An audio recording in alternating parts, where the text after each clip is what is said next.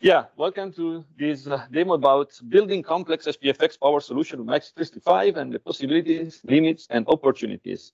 I'm Paolo. I don't want to bother you about who I am, so let's go straight to the content. And yes, today we are going to have a look at a solution which is called Contoso Retail. It is a sample solution which is available in the sample gallery. I will show you later where you can find it with the whole source code. And it is a, I would say, quite complex sample solution. Complex because it is made of multiple components, as you will see soon. And the overall goal of this sample solution is to show you the art of possible with SharePoint framework and with the Microsoft 365 ecosystem in general. In fact, the idea is to have an hypothetical fashion retail company which is willing to have some Microsoft 365-based tools to manage and monitor the sales of the retail company, the revenues, the returns of products, and stuff like that, whether using the desktop experience, so for example, Teams or SharePoint Online on a desktop environment, as well as using, for example, an adaptive card extension in Microsoft Viva Connections, but also being able to use an extension in Teams in order to search for the product in the product inventory of this hypothetical Contoso retail company. So the idea is to give you an overview of what you can and what you should do to build such a solution. And from a front-end technology point of view, we created a bunch of web parts with SharePoint framework because we wanted to have an easy development experience in order to being able to host those web parts both in SharePoint Online and in Microsoft Teams as a personal app, as you will see soon. At the same time, we use exactly the same SharePoint framework solution to also build an adaptive card extension. So from a packaging and deployment point of view, you can have one solution that you deploy at the customer site, and it will give you the option and the opportunity to run your code both in Viva Connections and in SharePoint and in Teams. Plus, we created a Teams messaging extension using the Teams toolkit, so not using SharePoint framework, because right now, SharePoint framework is a great framework for building solutions, which will be automatically hosted in the SharePoint Online environment. But it is missing one component, which is the backend infrastructure. So it is a client-side technology. It is great for building client-side based solutions, but there is no backend that you can build with SharePoint framework. And as such, you need to have something else to create and build a backend. In my demo, in this scenario, I decided to use, as I will show you soon, a backend infrastructure based on an Azure function, which is providing a set of REST APIs secured with Entra ID and also described by an open API endpoint, so that this hypothetical backend is based on a demo set of products, and it is providing via a REST API all of the content to the client-side infrastructure of SharePoint framework, as well as to a messaging extension built with the Teams toolkit, and as well as to any other solution in Microsoft 365 willing to consume this API via REST and using Entra ID for security. And in fact, just to give you an idea, even if we will not dig into it now, but you can rely on the same REST API that we're using in the solution also to create, for example, a plugin for Copilot, or you can use it to extend the Power Platform with the Power Platform connector. So if you do a proper design of your solution, you can benefit of that design, and you can reuse as much as you can all of your efforts to build a solution which will be available across the whole ecosystem of Microsoft 365.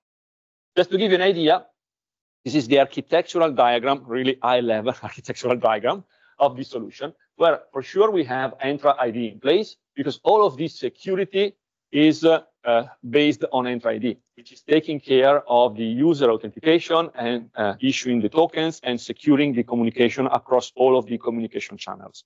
Then we have SharePoint Framework Web Parts, which can be used to host the web parts in SharePoint Online or for hosting the personal app in Teams, as well as for the Viva Connection adaptive card. And then we have an Azure App Service, which is in between the Teams extensibility or the Copilot extensibility and the backend Azure function, because as I was telling you, there are scenarios where we need to have a backend infrastructure, and for that we cannot simply rely on SPFx. So now that we have a bigger picture of the solution, let's move to the demo environment, and I will show you first of all how the demo behaves in the UI, and then we will see how we can build such a solution. So let me find the right screen, which is this one. Okay, so this is the personal app in Teams.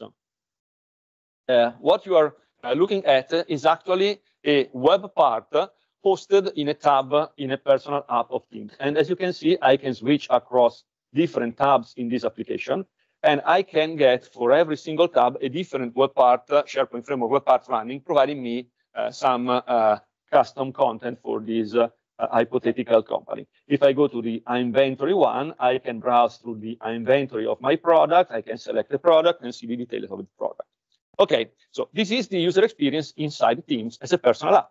And to start this experience, the user can have an icon here in the left bar of Teams. But what if your end users are used to work in an environment which is, for example, Outlook.com. So they can go to Outlook.com and they can have exactly the same experience. So let's say they are managing their email messages and they want to move to Contoso Retail. They can do that. And they have exactly the same experience as before, but now hosted inside Outlook.com. And what if your end users want to use Office portal? So the portal.office.com. Again, they can be in their homepage, they can be managing their documents in OneDrive or wherever else, and then they can simply say apps and give me the Contoso Retail dashboard again. This is what is possible nowadays with SharePoint Framework. If you will properly define a manifest, and I will show you how to do that, so that you can host your solution in multiple and different contexts, which is really powerful. Plus, in this solution, we also have, as I told you, the adaptive card extension experience. For mobile users, it is really useful and powerful to being able to have an adaptive card, which will show them information about the products in the product inventory. They can also browse the whole list of products. And again, by leveraging the capabilities that are offered by the integration between Teams and SharePoint Framework, this adaptive card extension has been built with SPFx. I can click on any of these products, and I will be brought to Teams, and I will target the specific product page of the product that I selected. So we can have deep links from adaptive card extensions to Teams to give a connected experience to the end users and bringing them to the right content in the right place inside Teams. And that's just to give an idea of the so-called art of possible with SPFx. Plus the fact that we can also do stuff like that. Let's say that I'm in a chat with one of my colleagues, my colleague Jessica, for example, and I want to have a chat with her and to share some information about a product that I have in my inventory. Again, with a messaging extension, I can click on the plus button in the message composition area. I can search for Contoso, and I can activate my Contoso Retail extension. And here I can search for some products, like the denim products that I have in my product inventory. Let's say that I want to have a chat with her about this product. I can simply select the product. I can write something or not. I'm lazy, I will not. But okay, I can use an adaptive card inside the chat, and the content of the adaptive card has been generated by the extension that I created with the Teams Toolkit inside my solution. So you see, plenty of options to create really connected solutions in the Microsoft 365 ecosystem. So how did I build this solution? Let me switch to Visual Studio Code, and let's start from the SharePoint Framework solution. Here we have, and let me sit down, otherwise it will be quite complex for me to move around the code base. This is a SharePoint Framework solution. It is a SharePoint Framework solution based right now on version 1.18.2. It will soon become 1.19 now that it has been released. And we have, for every single tab in the personal app in Teams, a web part. So we have the dashboard, we have the home, and we have the inventory. These are the three tabs that you see right here, home, dashboard, and inventory. For each of them, we have a web part. Now, let's get just one for the sake of simplicity, like the home one, for example. This is a web part of SharePoint framework, which will simply render its content through a React component, which we can find right here, the retail home TSX. In this component, we are using the PMP controls so that we are relying on the dashboard control, which is the one that gives you this nice UI. Let me go to the home, where you have multiple widgets inside a dashboard. You can easily build this kind of experience simply relying on the dashboard control provided by the PMP React controls. And in order to do that, you simply need to build for every single widget that you want to create a React component that will host that widget. So for example, if you want to have a look at what we do for the return volume widget, this one with the chart and everything else, we simply build the return volumes widget as a control that I created in a library of React components that I share in the whole solution so that I can reuse exactly the same React component wherever I need it. So return volumes, again, will rely one more time on the PMP controls to render the chart with all of the information, and somewhere here there should be and here it is, the chart control from PMP controls that I'm using to render the chart with all of the information. And the same story applies to all of the widgets in all of the dashboards. Now, what is interesting to notice from an architectural point of view is that because we are using the same dataset and the same backend services in all of the web parts, in all of the widgets, rather than having the same code in every single component, we decided to use a backend service from an architectural point of view. So I defined an iRetail data service interface in my SharePoint framework solution, and I implemented that service into a class.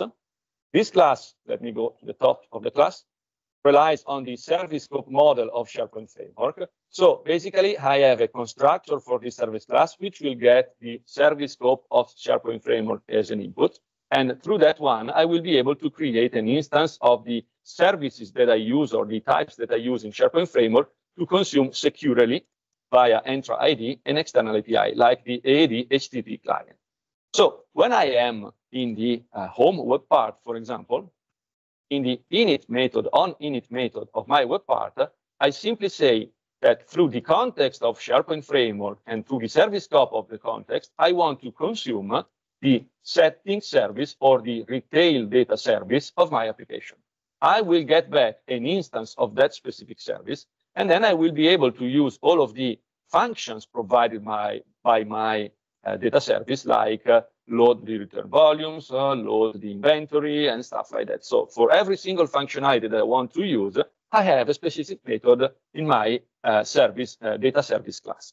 Now, the interesting part of the story is that I can use exactly the same service class also from the adaptive card extension, because it is inside the same project. So if I have a look at the same solution, I also have an adaptive card extension built with SharePoint framework in this package. And in this one, I still rely on the same model. So this.context.service scope, and I still get the instance of the settings and of the data service. Then I can use the information retrieved through the service inside my adaptive card to build the UI and to have, for example, this supposed to be nice UI with the carousel of the products, which I can simply have using in here a timer, a set interval, which will switch from one product to another based on a time. And it will simply rely on a list of products downloaded through the REST API in the backend using my data service class. Now, when I want to deploy this solution, the Teams extension and the Office and Outlook extension are just based on a manifest file that I have right here, hopefully. Let me see if I can find it. Here it is. In the Teams folder, I have a manifest file that I defined. And in this manifest file, I have first of all, the version 1.16 of the manifest at least. And in the static tab section, I simply declare all of the React component or the web part that I have in my solution that will be used to render every single tab. So the home tab will reference as the content URL the ID of my web part, this one, which is exactly the ID of the web part that I have in my solution right here. This is the ID of my web part. And I will do the same for every web part that I have in my solution. So every single tab will simply render one web part each. By using this, at least this version of the manifest schema, and by using this syntax, I can then, out of the box, have the capability to host my solution, not only in Teams, but also in Outlook and in Office. Plus the fact that I need to consume my backend API. And in order to be able to do that, my backend API, as I told you, is secured through Entra ID. So in the package solution file of my SharePoint framework solution, I have to declare this section, the Web API Permission Request section, in which I say that for the Contoso retail resource, which is the API registered in Entra ID, I want to have the permission scope to consume that application. Plus, this is something that was introduced in SharePoint Framework, I think in version 1.17, but I might be mistaken. I can also declare the ID of the app and the return URL so that when an administrator will get my package and install the package in the app catalog, they will be able to do an automatic grant of the permissions to my application and a registration of my application in their tenant. So that if you are building a multi-tenant solution, you can easily deploy the solution on any target tenant, and the SharePoint online backend infrastructure will take care of prompting the administrator who is installing your package in the app catalog to register your multi-tenant application in their target tenant and to grant the permission in that target tenant. That's for the SharePoint framework solution. The extension built with Teams Toolkit on the other side is the following one. Let me open this one as well. This is just a Teams Toolkit solution, and what I want to show you is just that in the search messaging extension that was created automatically using the Teams Toolkit UI, I have in my search application the handling of the handle Teams messaging extension query method, which is the one triggered whenever a user will start searching for something through your search messaging extension. And in this one, we can rely again on SPFx and on the Teams Toolkit capabilities to do what? To make a REST request against the backend API, which is hosted on Azure, and to use the on behalf user context, meaning that whatever I will search for in the UI of Teams right here will be also secured with the security context of the current user. So if this hypothetical list of products is filtered by security based on who the user is, we can have such kind of capability in our search extension so that we can just return all of the products that the current user is allowed to see. We can do filtering, ACL, okay, access control lists for our product. We get the on behalf token and we simply consume our API, and then we build a list of adaptive cards, which can be one or more, which will provide the actual content of every single product searched by the user. Okay, so this was just to give you an idea of, again, the art of possible. You have some useful links if you want. Thanks for attending this demo, and back to you, David. Thank you.